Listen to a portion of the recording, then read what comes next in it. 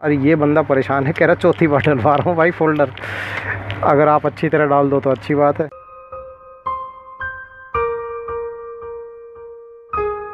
दोस्तों आज mobile repairing वालों की कुछ चालाकियों के बारे में आज आपको बताने वाला हूँ। ध्यान से देखिएगा वीडियो।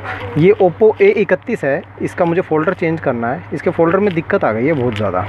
ये फ़ोल्डर कस्टमर का कहना है कि हफ्ते 10 दिन से प्रॉब्लम कर रहा है, अपने आप टच काम करने लगा और पिछले महीने इसने डलवाया है ये फ़ोल्डर इसका।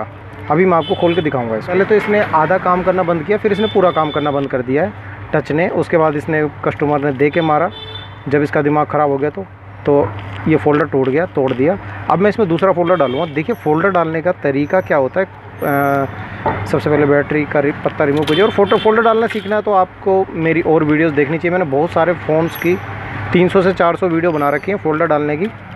आप उसमें अपने फ़ोन का मॉडल नंबर डालिए और लिखिए फ़ोल्डर चेंज और मेरे चैनल का नाम सर्च कीजिएगा। आपके सामने वो वीडियो आ जाएगी प्रॉपर, आपको जिस फ़ोन में जो फ़ोल्डर डालना है।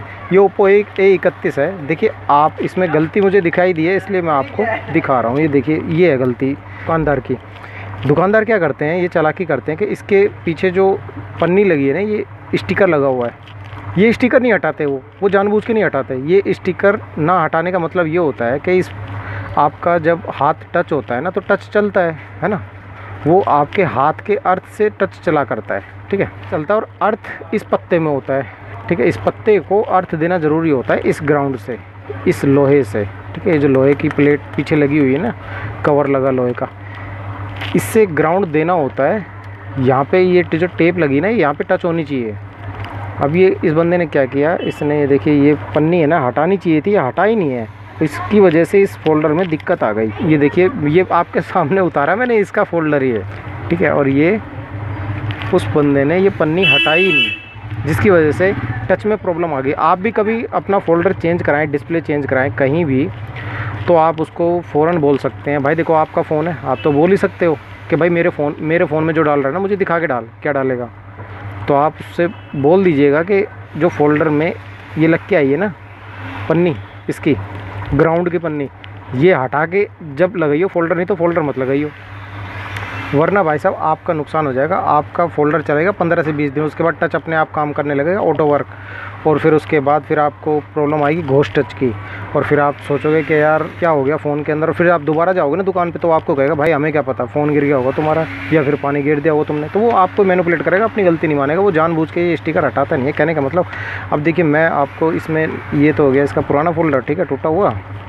अब मैं आपको इसका नया फ़ोल्डर दिखाता हूँ। देखो नया फ़ोल्डर ये है, ये नया फ़ोल्डर है। तो इसमें जैसे कि ये टेप लगी हुई है और ये टेप लगी है, ठीक है। मैं इसको हटाऊँगा, उसके बाद ही इसका फ़ोल्डर पेस्ट करूँगा, वरना मैं पेस्ट करूँगा ही नहीं इसका फ़ोल्डर।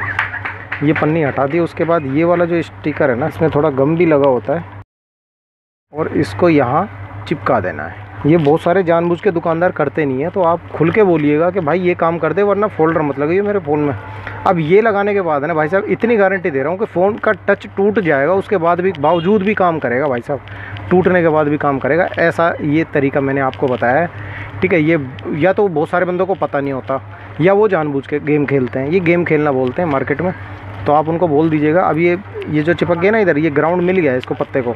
अब आपका टच प्रॉपर वर्क करेगा, कभी भी प्रॉब्लम नहीं करेगा। टूट भी जाएगा ना, उसके बाद भी ये टच सही काम करता रहेगा आपका, है ना।